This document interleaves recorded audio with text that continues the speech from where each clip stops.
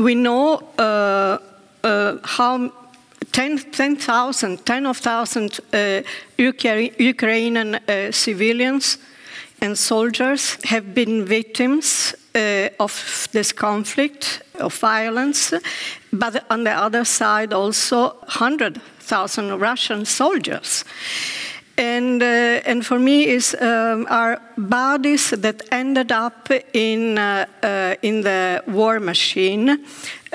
Many times, sometimes also young lives immolated on the altar of old and new irons. And this is, by the way, how a systematic rearmament can take place. Yet it should be clear that weapons only serve to die and to make people die. And the point is, why should we accept death as the inevitable solution to conflicts? A policy that doesn't save life, but rather demands death as a necessary solution is a necropolitics, a politics of death. And it is a policy which denies its own task, which renounces itself in favor of war and violence.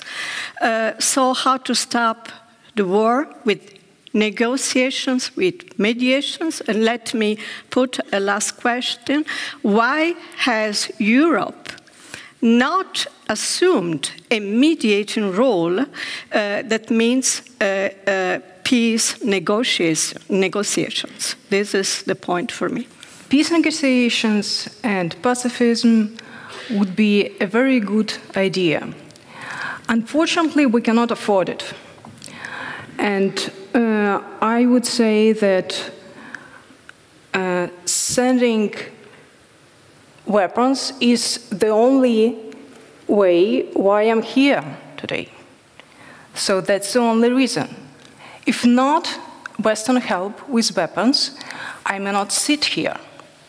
My child may be dead for now, if not assistance from with weapons. We would be doomed. You know, so that's just the opposite situation. We badly need assistance, military assistance from the West.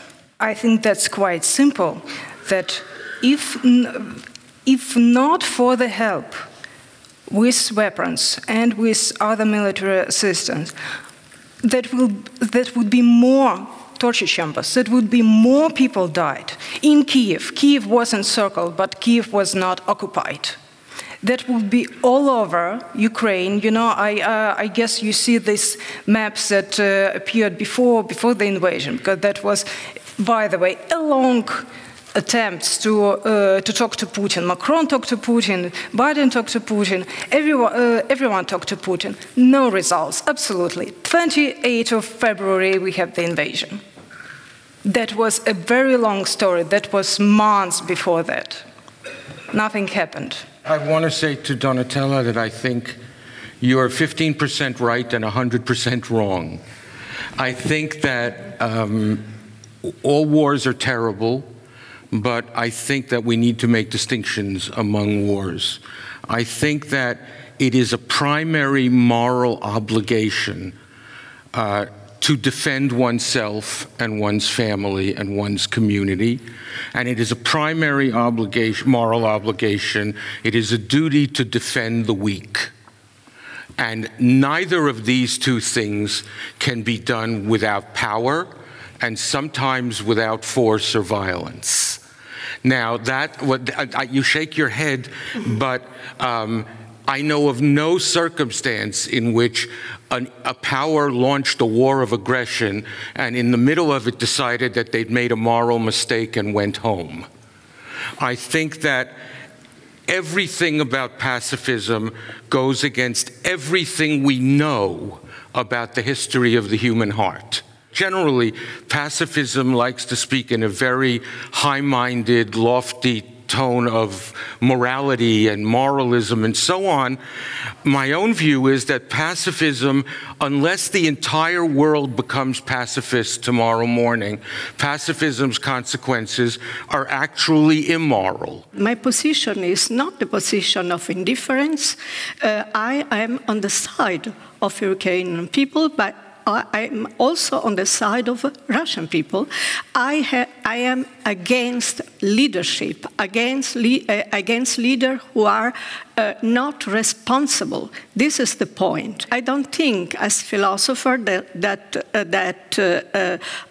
polemos, that war comes first, and then peace is something that we reach later. I think, and it is the big result of philosophers like Emmanuel Levinas, and after the Shoah, and the idea that peace is the relationship with the other. We need the other, and we need today a policy of cohabitation for the European peoples, and Ukrainian and Russians are European peoples, and this is for me the point. But let me just say that the one thing you omit, you cannot make an equivalence between the Russians and the Ukrainians, except insofar as they're both dying and they're both being killed. What we've learned with Ukraine is that today we have people able to risk their life for freedom. And it's very impressive. It's true in Ukraine, it's true in Taiwan, it's true in Iran, it's true in Venezuela, in Cuba, in many places in the world. And we have in Europe and in the US, I believe, to be able to be able to reform our countries and to support freedom too, and to make the necessary changes, because they are huge, to support freedom in the 21st century. So that's, I believe, the big lesson of Ukraine, and especially for the European, it's a tough lesson.